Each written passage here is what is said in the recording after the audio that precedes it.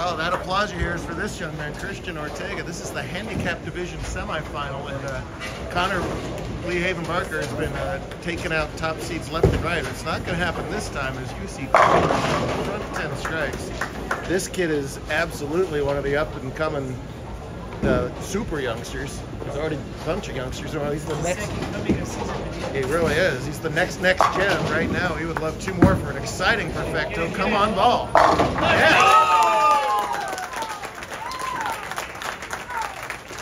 I don't know how old he is. I mean, he's no more than 12. He's a little dude, but you wouldn't know it from the way he bowls. And yes, Dia-esque in the way he bowls. Yeah, it's been a somewhat quiet weekend, but right now the crowd is energized as we would love to see him get one more right here. Come on, buddy.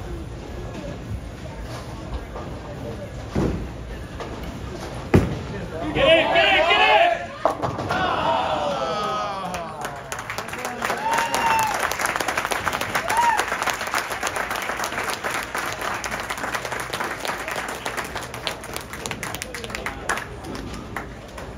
A well-deserved big hand from the remaining crowd on a Sunday afternoon here in Phoenix, as two 96-plus pins will vault him into the title match. We'll see a lot more of him coming up against either Cameron Coleman or Alex London as they're bowling in the other semis. Did I not tell you